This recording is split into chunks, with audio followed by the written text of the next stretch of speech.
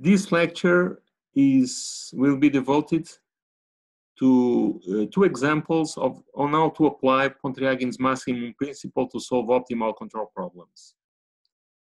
In the last lecture, we have introduced a basic class of optimal control problems. This class is made of what? You have a nonlinear state space state model, x dot equal to f of x and u. U is a manipulated variable and x is the state. And you have some initial condition, and you are operating this system during a time span between 0 and capital T. Capital T is fixed, so you are operating your system during a fixed time. And during this period of time, you want to select your manipulated variable u such that at each time t, ut is within some range of values. For instance, you can assume any real value between plus and minus infinity.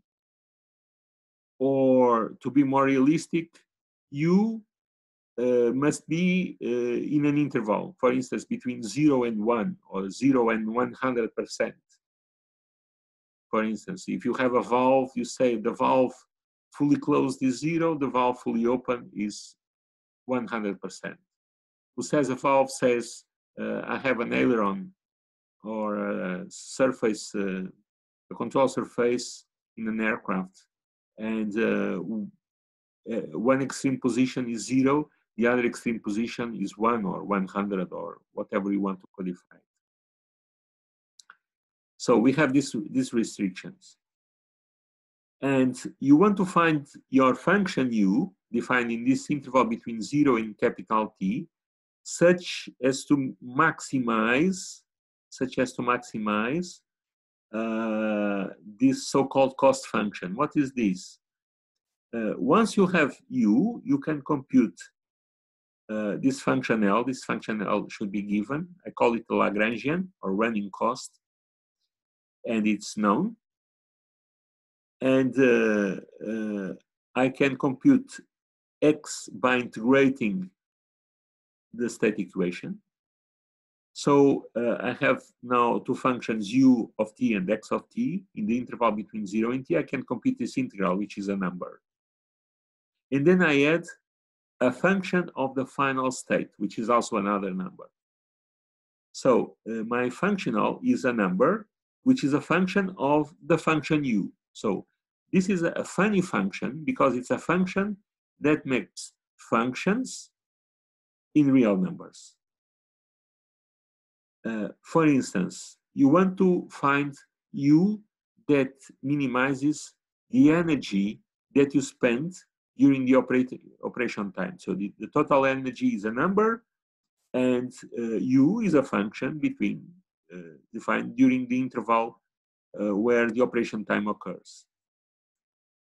And I told you that to solve these problems, you have a number of conditions. These are necessary conditions.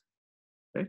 And these necessary conditions that I have not proved, but I will in the next lecture.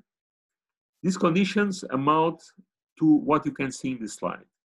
So, of course, you have to verify the state model. So the optimal u and the optimal state, optimal u, I call it u, the optimal state, I call it x. They must verify the state equation with the initial condition. And furthermore, u must, at each time, must belong to the set of admissible values for control, capital U. Now, you have another entity, which is this factor lambda that I call cost state. And the cost state must satisfy the joint equation written here with a terminal condition. You see, now, where the state has x as an initial condition, the cost state as a terminal condition. And the equation is written here, where what I mean by fx and del x and psi x. Fx is the Jacobian matrix of x. So it's the matrix of first partial derivatives. And Lx is the gradient of L with respect to vector x.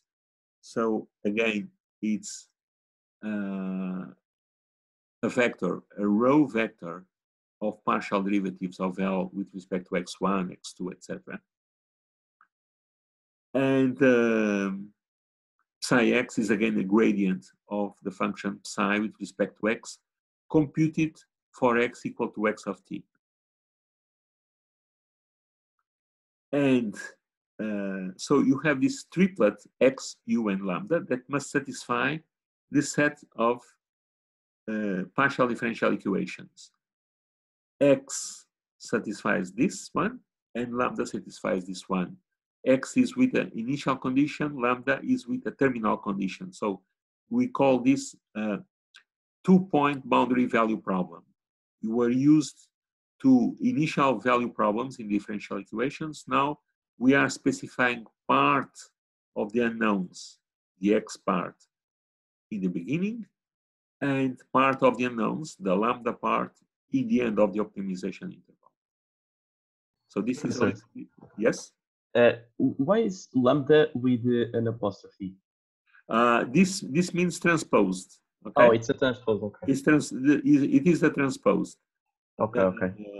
And so psi x for the gradient for me is a row vector. Okay, is a row vector. Be careful because in some books there is some confusion about this. For me, the gradient will always be a row vector. So the lambda must be transposed because lambda is a column vector, so it is transposed to be equal to that. And you are also writing things in terms of the transpose of lambda here. So look, f of x is a matrix, and you are multiplying on the left. So you have a row vector times a matrix. That gives you another row vector, okay? Any other question? Okay. So don't worry about disturbing when you do questions, because the idea of having a lecture is that we have some interaction. Otherwise, I could just record this lecture and you would see it, but we have a little bit more, which is the live lecture. So always make questions and don't be afraid of the type of question you do. Any question is pertinent that you do. Okay. So we have these conditions, and now we have an extra condition, which is this quantity called the Hamiltonian. The Hamiltonian is a function of lambda, x, and the control. I've placed here a v just to emphasize that it may not be the control, the optimal value of the control. So this can be any value of the control within the admissible set. And this function is defined as lambda transposed f plus L. And along the optimal trajectory for x, u, and lambda, it must be maximum for v equal to the optimal control. So what was the big trick here? We had the problem of maximizing a function with respect to a function. And this is an infinite dimensional optimization problem. You cannot just go there and differentiate, because what is the derivative with respect to a function? You must generalize the sense of derivatives. Now I replaced that problem of optimizing with respect to a function to a sequence of problems defined for every t, in which for every t you maximize the Hamiltonian with respect to the value of the control at that time instant. It's no longer the full function, but it's only the function u at time t, and this is a scalar quantity in this case. So you can use everything that you know about maximizing functions, because at each time t, you are able, your problem consists of maximizing this function h with respect to v, and the optimum is the optimal control at that time instant. So let's be naive, okay? Let's be naive. And actually, the first example will be a naive one, and the second example will be a non-naive one. But even in the naive one, it will be interesting because the solution is not obvious. So let's be naive. And what do I mean by being naive?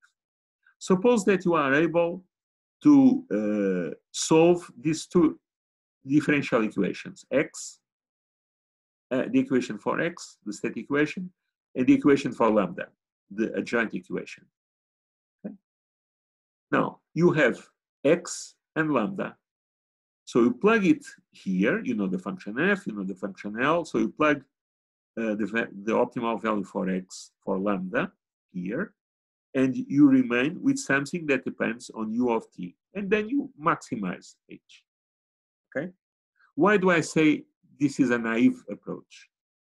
This is a naive approach because all these conditions in the interesting problems are entangled, that is to say, they are mixed together.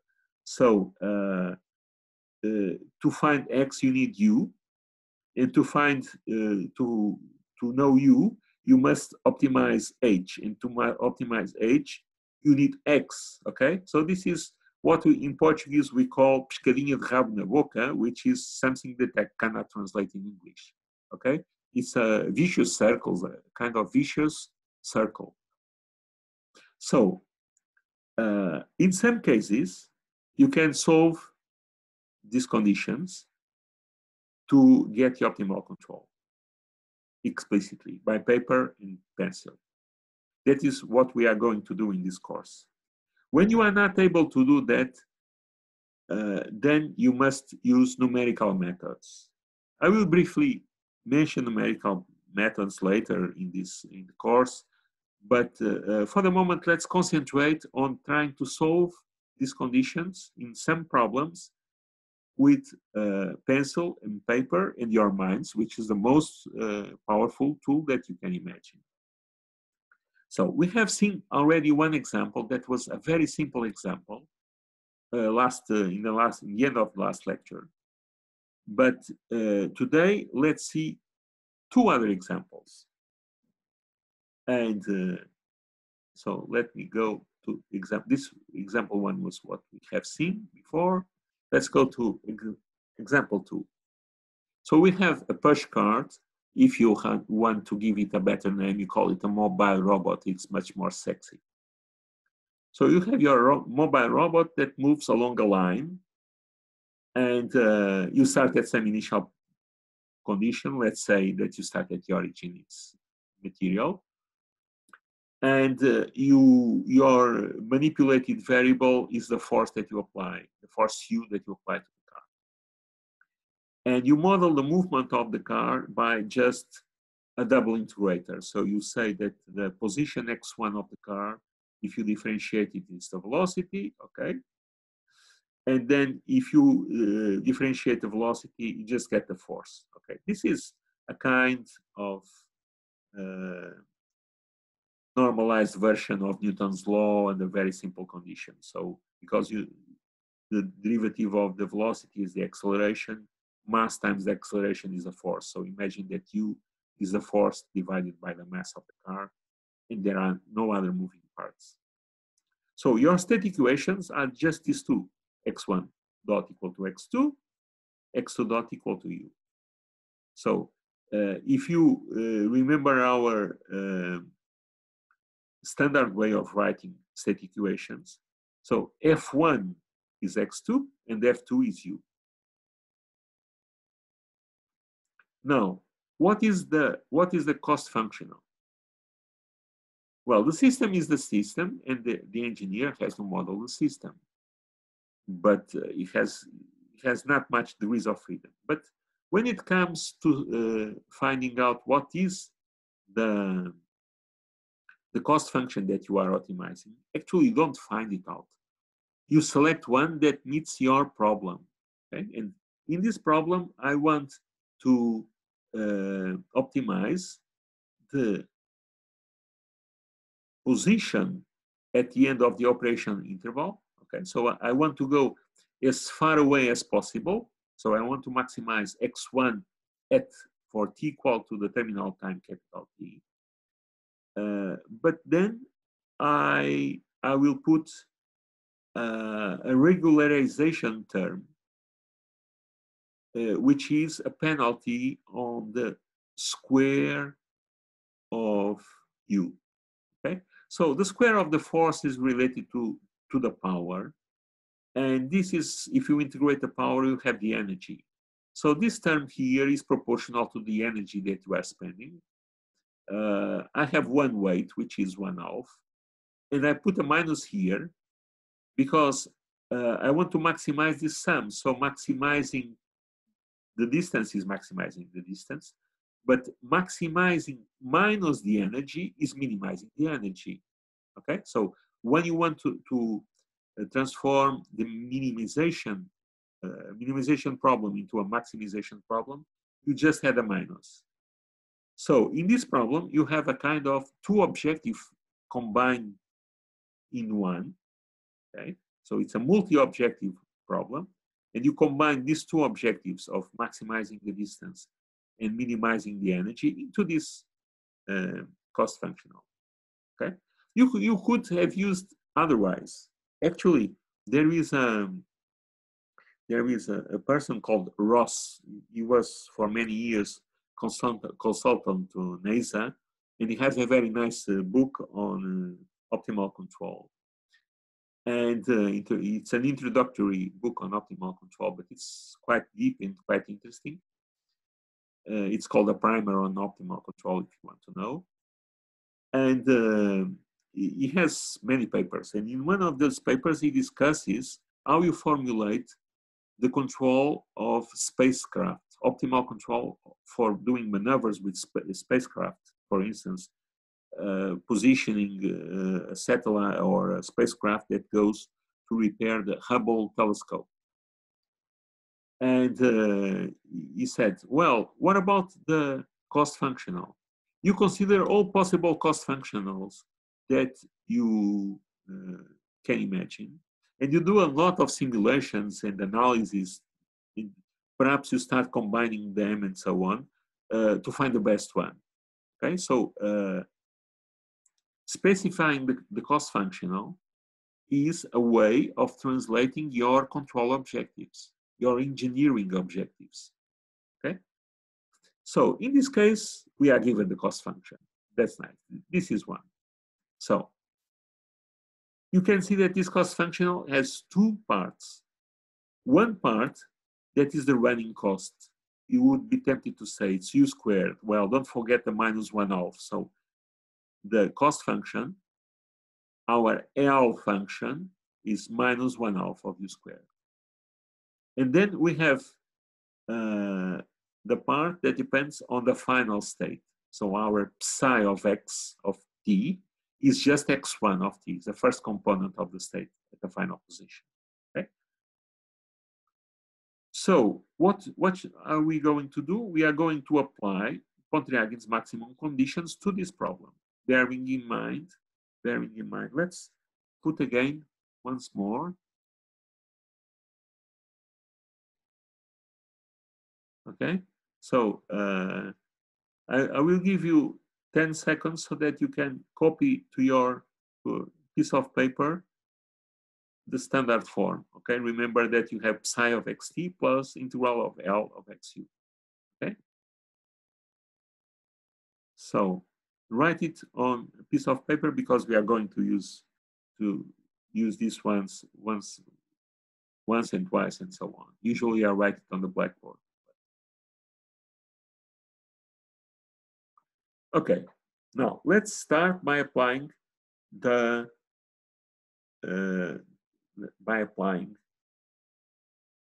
Pontryagin principle, conditions of Pontryagin principle? Well, one thing that we need is the Jacobian matrix of matrix F. Remember that F is x2 and u. So the Jacobian is this matrix here, the F1, the x1, the F1, the x2, and so on. And it's very simple to see that the Jacobian matrix actually is constant. That's a good thing for us to do the computations. It's just 0, 1, 0, 0. Now we are going to write the adjoint equation. Now, we have our cost, okay? And remember that the psi function of the general cost is x1. So remember that x has two components. So psi of x is the psi dx1, which is 1. And then the psi dx2, which is 0, because psi does not depend on x2. Now, in the last lecture, one of you told me, well, but psi of xt is x1 of t. This is a number. How can you differentiate it? Well, think of this number as x1 of general t for t equal to capital T. Okay, that's the idea. That is the sense in which I'm computing this gradient.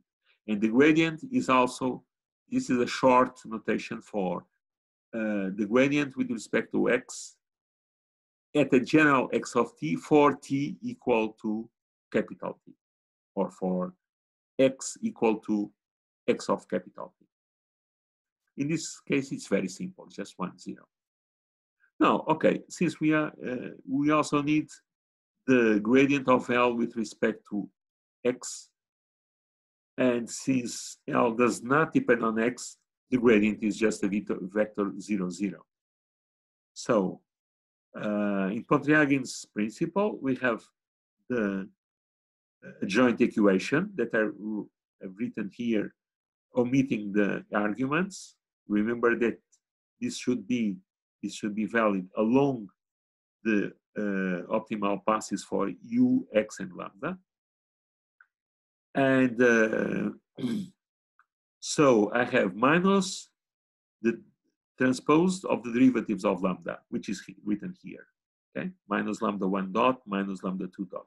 And it's a row vector because it's transposed. Then I have lambda transpose, lambda 1, lambda 2. And then I have the fx that I have just computed in the previous slide. And then Lx is not there because Lx is 0, 0. Now expand this product and write, you have two separate equations, which is just lambda 1 dot equal to 0 and lambda 2 dot equals to minus lambda 1. So these two equations come from this matrix equation here. Now, remember that the final values of lambda are given by the gradient of the final cost psi of x for x equal to xt. So this is 1, 0. So the final values of lambda are just lambda 1 of capital T is 1, lambda 2 of capital T is 0. Okay? So you have these two equations with these two terminal conditions, and they are very simple to solve. Let's see the next slide. So look at the first one, lambda 1 dot equal to 0. And then you have that lambda 1 at the final point is 1. Now, if lambda 1 dot is 0, it's because lambda 1 is constant. The derivative is 0 of a constant. Now, which constant? You apply the terminal conditions. You know that at the terminal point, lambda 1 is 1, so the constant must be 1. So lambda 1 is always equal to 1 for every t. Now, look at the equation for lambda 2. The equation for lambda 2 is lambda 2 dot equal to minus lambda 1. But lambda 1, we came to the conclusion that it's 1. So lambda 2 dot is minus 1. Now you integrate it. And lambda 2 is a constant minus the primitive of 1, which is t. Okay, the derivative of t is 1. So When you integrate 1, you get t. Now, what is the value of this other constant? Well, again, we have the terminal condition, lambda 2 of t equal to 0. So if you apply this condition, you know that for t equal to 0, for t equal to capital T, we know that the constant minus capital T is 0. So this constant must be capital T. Okay? And so we have lambda 1, which is always 1, and lambda 2, which is capital T minus the running time T. So we were lucky in this case because we could compute the cos-state lambda, the solution of the adjoint equation. Now, let's look at the Hamiltonian. We must maximize the Hamiltonian at each time t with respect to u. We must maximize h with respect to u at each time t. Now, this is a quadratic function in u, you see. Actually, you can see that it has a maximum because the first derivative of h with respect to u, partial derivative of h with respect to u, is nothing more. Well, this term does not depend on u, so the derivative is 0. Then you have lambda 2, and then you have minus u, because it's minus 2 times 1/2 times u. And the second derivative is you differentiate lambda 2 minus u, and it's minus 1. So you have a function which is a parabola turned upside down, so it has a maximum. Okay? So if you compute the 0 of the derivative, you will actually get a maximum. And the 0 of the derivative is u equal to lambda 2. But we could compute lambda 2 before, and we know that it was capital T minus t. So the optimal value of u is capital T minus t, and we could get the optimal control, which is by no means obvious.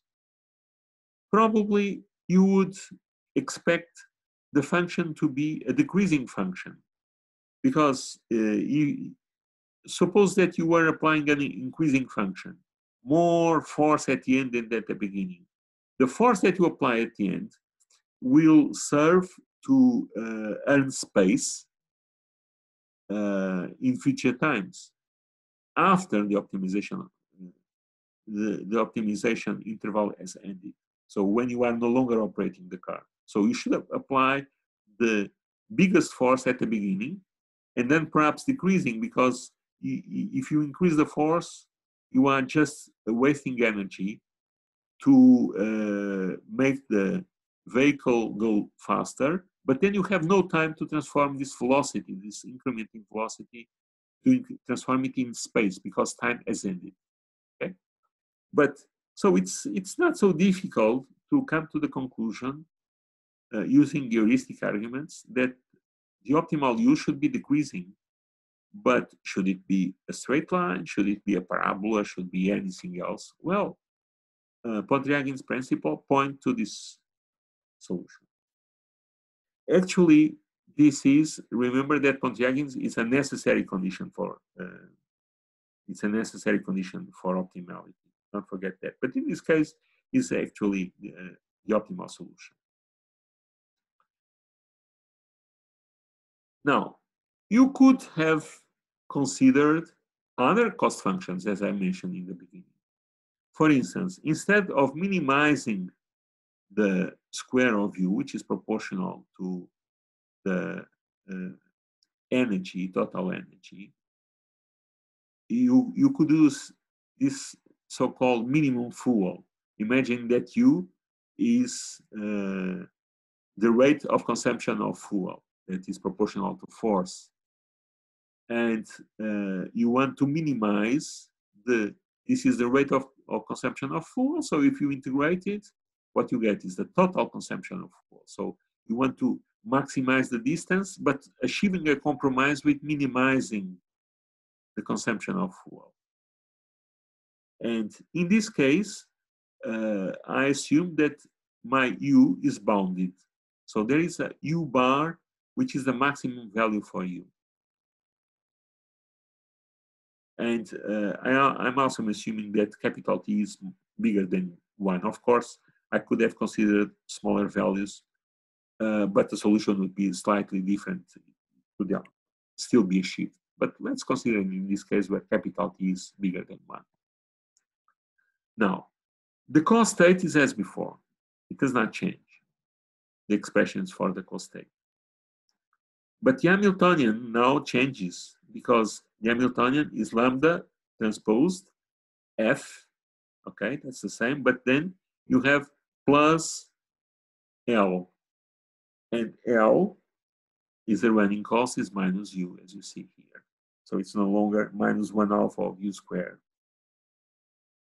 So now we have a function which is a linear function on U.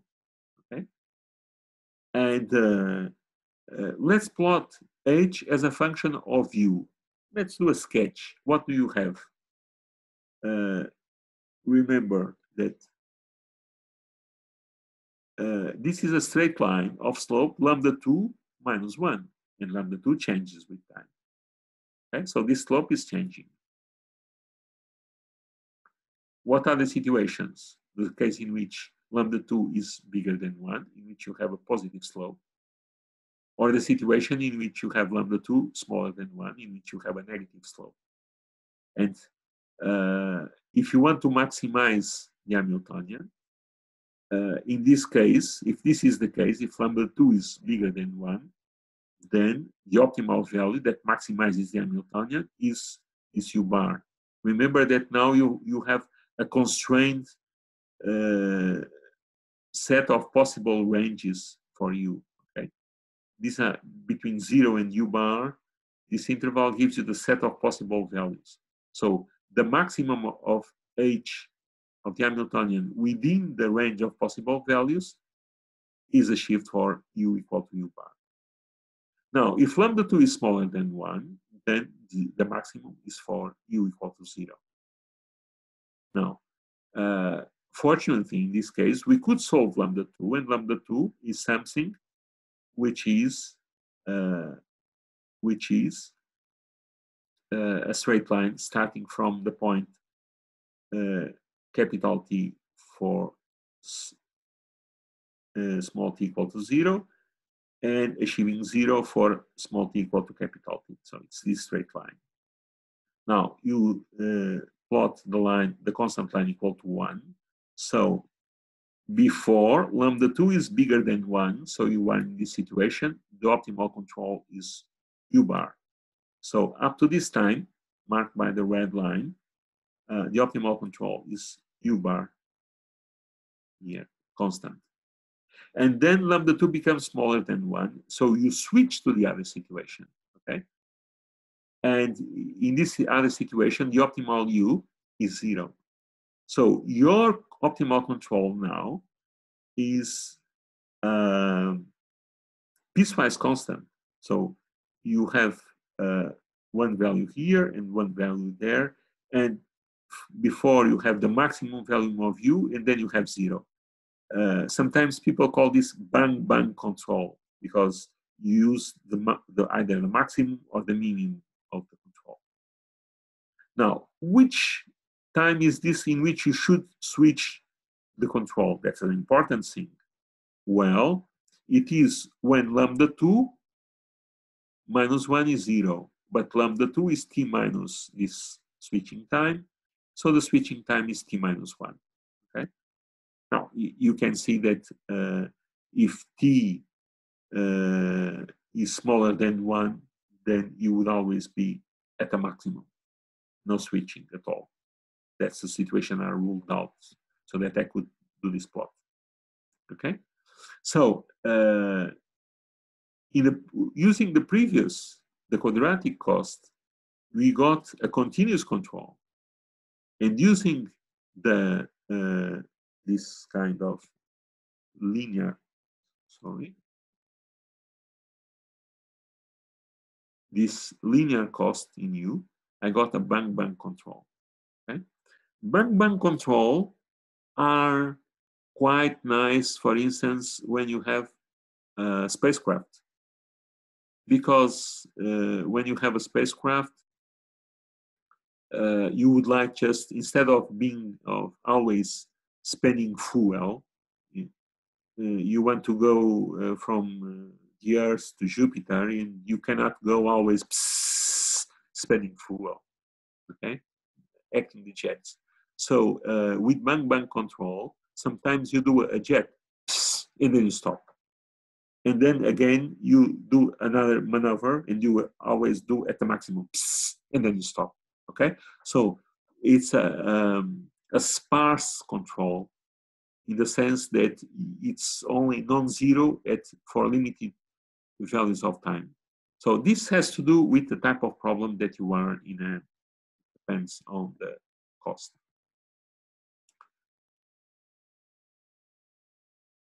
So the other example I would like to present to you is a model of a penicillin fermentation reactor.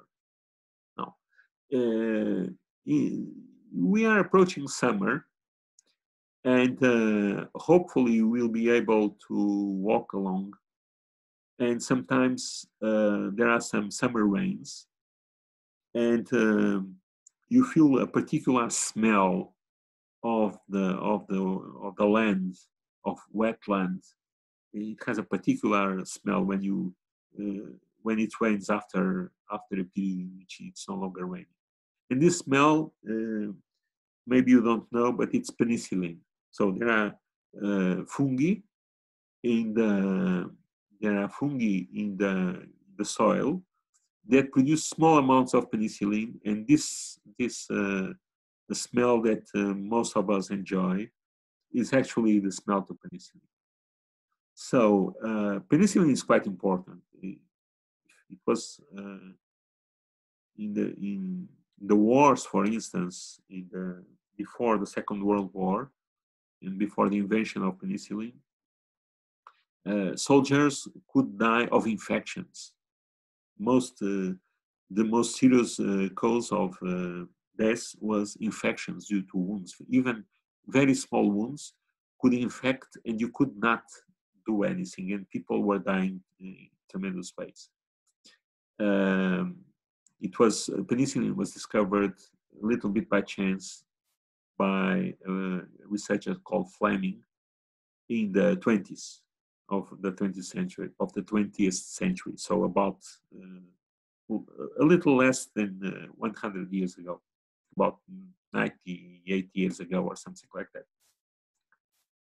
And so what we have in a penicillin fermentation reactor, we have, imagine a big pan, okay?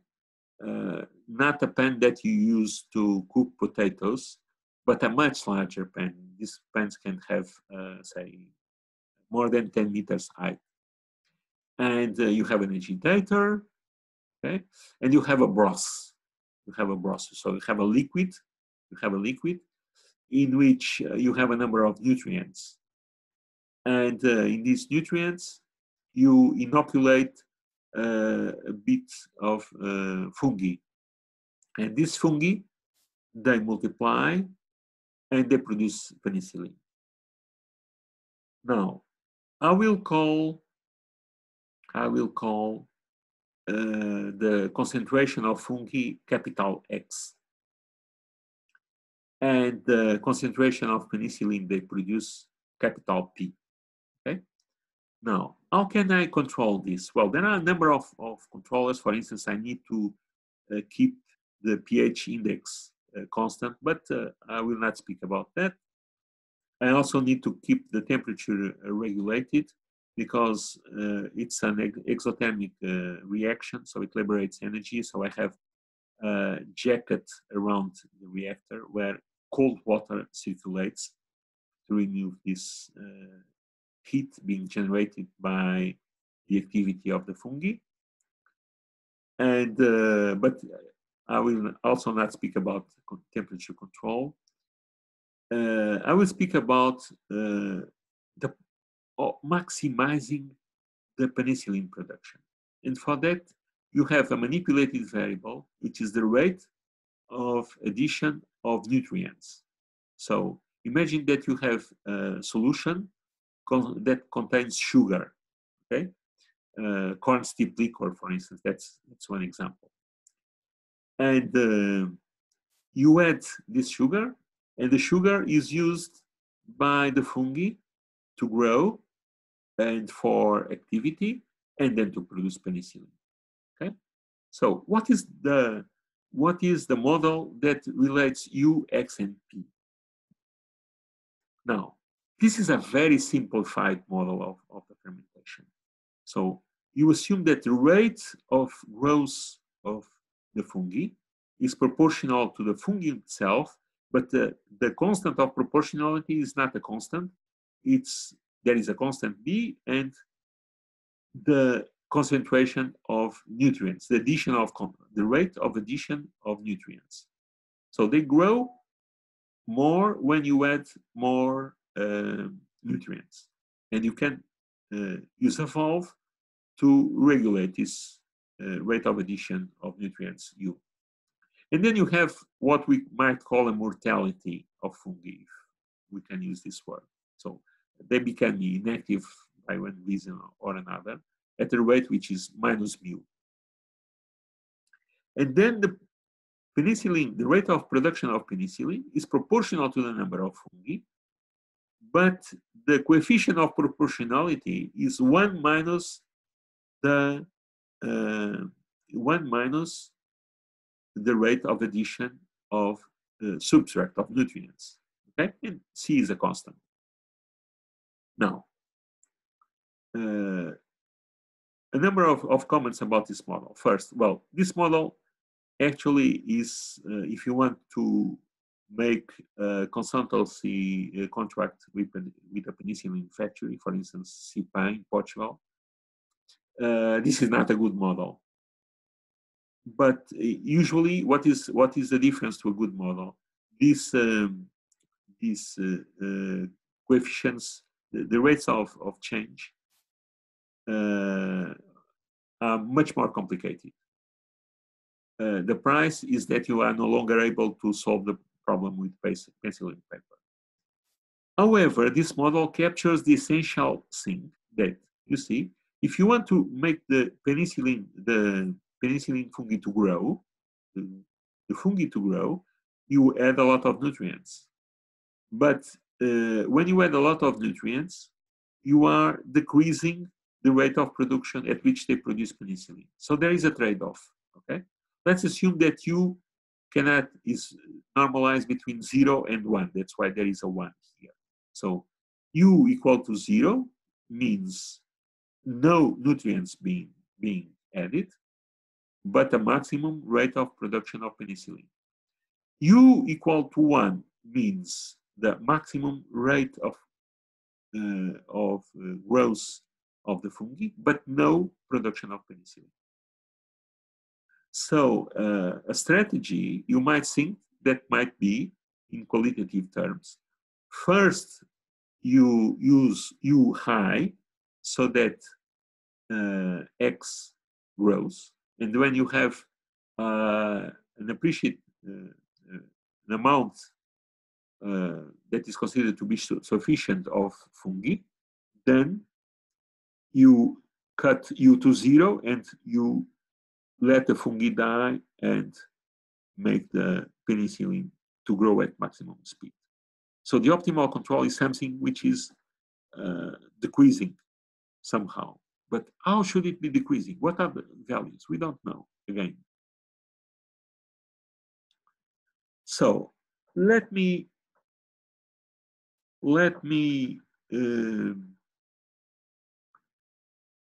put some numbers here. These numbers have no connection with reality. It's just some numbers, okay? So I put this coefficient equal to 1, mu equal to 0.5, and C equal to 1 also.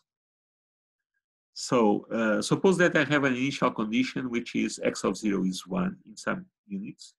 It's the inoculus, the concentration of the initial inoculus, and no penicillin at all at the beginning. And our objective is to operate the reactor during some fixed time, so between 0 and capital T, and to find the optimal control, that is to say, the optimal profile for the addition of nutrients, UT, so that my final amount of penicillin is maximum. Okay? And now I have a constraint. My capital U set is the interval between 0 and 1. At each time, U must be between 0 and 1. So let's apply Pontryagin principle.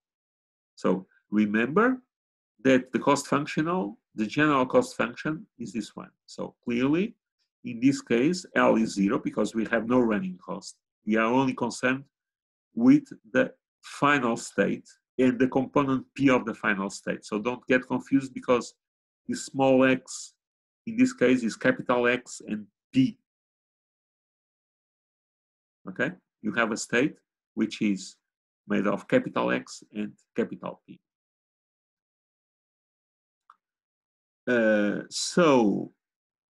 The gradient of the function psi, the function psi is nothing more than P, and the gradient P depends only on the second state variable. So the first derivative, the derivative with respect to x1 is 0. That's the derivative with respect to capital X, and the derivative with respect to P is 1. Okay, so this is the gradient of psi with respect to x, which is actually gives you, if you remember, the final values of the cost state. Now, let's write the cost state equation. Now, L is 0, so Lx is just a vector of zeros. F is the vector made of these two functions. So if you compute the partial derivatives of f with respect to x, you just get this matrix here. Okay. So Lx is 0, fx is given by this matrix. L lambda, remember, is lambda 1, lambda 2 is a column vector, is a row vector. So if you write this equation, if you plug these expressions into this equation and you expand the components, you get these two equations with these two terminal conditions that came from psi of x. Now, for lambda 2 dot is 0, so lambda 2 is constant, and you know that lambda 2 final is 1. Okay, that's nice because lambda 2 will always be 1, so you can plug it there. Okay, and now we have the equation for lambda 1, which is this one, and we know that lambda 2 is 1. Now, we have one problem. We have one problem, which is the equation for lambda 1 depends on U, but U depends on the Hamiltonian that depends on lambda. Okay, but lambda depends on U and so on. So we have this vicious circle. How can we solve it? Okay, at this point, if I were in a classroom with a blackboard, I would suggest you to think about these hints. But now I will go straight to the solution. So let's write the Hamiltonian. If you write the Hamiltonian in terms of lambda 1 and lambda 2, and using the particular f and L, well, L is 0, so it's not here. So we end up with a function. You can put this term here in U, this term here in U together. You collect them and you write H in this way. Okay. And let's assume that X is positive. So the concentration of fungi is positive. So H is nothing more than a linear function of U. So if you think of the graphic of H with respect to U, then you can see that this is a straight line. If it is a straight line, you know that the control is going to be bang, bang. So you have these two situations. If the slope of h with respect to u, that is lambda 1 minus 1. If it is negative, so if lambda 1 is smaller than 1, then you have a decreasing function, and the optimal control is 0. If the slope is positive, lambda 1 minus 1 positive, then lambda 1 bigger than 1, then h as a function of u is some straight line going upwards. So the optimal control that maximizes h with respect to u is just the maximum value of u. Let's assume it's 1. It is 1, was assumed to be 1. Now, at this moment, you know that the control is just made of zeros and ones. So either you completely cut the addition of nutrients, or you add nutrients at full rate. When should you do that? Now, it happens that close to the end of the interval, you know that lambda 1 of t is 0. That's the final condition on lambda 1. So there must be some period of time in which lambda 1 is also 0. In this situation, lambda 1 is smaller than 1 because it is 0. And according to the previous slide, the optimal control should be 0. If the optimal control should be 0, the equation reduces to this one that you can solve using the techniques that we studied in the first parts of this course. And the solution is this one.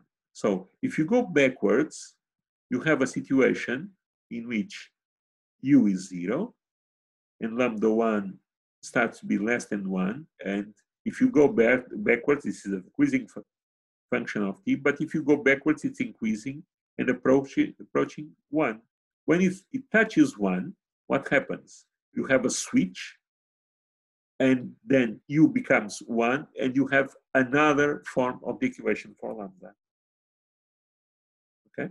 And this switch happens when lambda 1, for which you have an expression, is just 1. And you can solve it with respect to Ts. In this case, it's t minus 1.39. So the solution that you have is something like this. You have lambda that's going backwards, okay? Going backwards. It increases. So your optimal control is 0 in this region and maximum in that region, okay? This technique of going backwards is classical of dynamic optimization problems. Professor. Yes? Why is lambda equal to 1 in the switching time? Okay, because that's Pontryagin principle that tell you.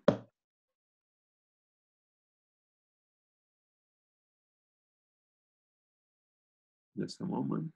So remember that the final value of lambda is the gradient of psi with respect to x at the final value, and this gives me the lambda 1. This is the final value of lambda 1, and this is the final value of lambda 2. Okay, let's go back to the slide with Pontryagin principle. Okay, you see this equation here. Yeah. The final value of lambda is given by the gradient of the terminal cost with respect to x for x equal to the terminal state. Okay, that comes from this condition. Okay. Okay, and then by continuity, close to that point, I'm assuming that it is still, it's not 0, but it's small. That's my argument. Okay? Yes.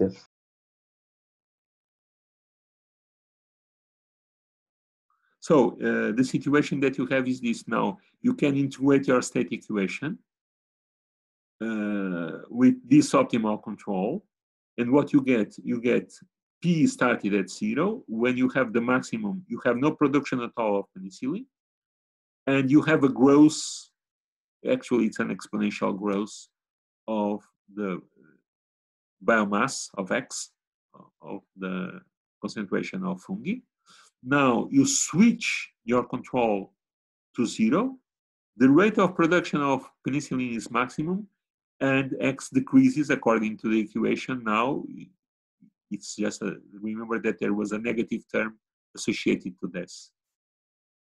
Now, you could have done another thing, which is do a lot of simulations with this stuff, varying the switching time. So sometimes you switch it before, sometimes you switch it after, and record the final number of the total penicillin in the end.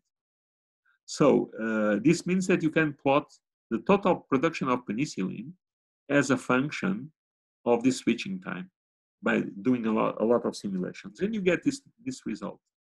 If you compare this maximum occurs for the best possible switching time, is actually exactly what we could get by Pontryagin principle. Now, you could say, why not to do this instead of having those apparatus, those endless apparatus with lots of derivatives of Pontryagin principle? It happened that Pontryagin principle told you more. Pontryagin principle told you that the optimal control is bang bang, okay? And once it is bang bang, it was very easy to compute this number. Actually, in computational terms, Pontryagin principle is very simple. Here, I'm assuming that it is bang bang, but it tells me that it's not bang bang, that I have some intermediate values, for instance, or I have more than one switching instant. It could happen. Okay, so I did not use that before applying Pontryagin principle. So this closes these two examples.